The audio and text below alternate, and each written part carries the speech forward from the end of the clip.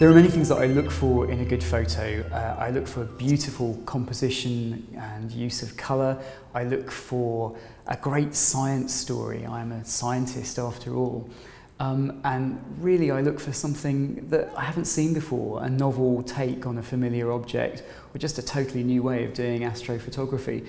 But what's interesting about this year's competition, I think, is there's been a lot of images that you've actually opened up on screen and we've been discussing, and it's sort of a moment where you think, well, hang on, what's going on there? What have they done? This is really interesting, and it actually gets you thinking. Every year we are surprised by pictures that show something that we wouldn't quite have imagined, or we wouldn't quite even have dreamt about.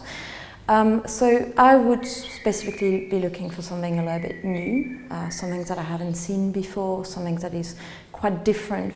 For me, it's about the emotion. It's about the feeling I get when I see a photograph on the screen, in print, and when it touches me in some way. Beyond that, when there's a poetry within photography, and within that moment, that's what really catches my attention.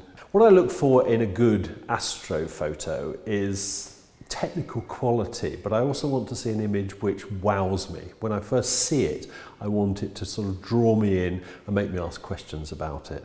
And I think if it does that, it's a winning image.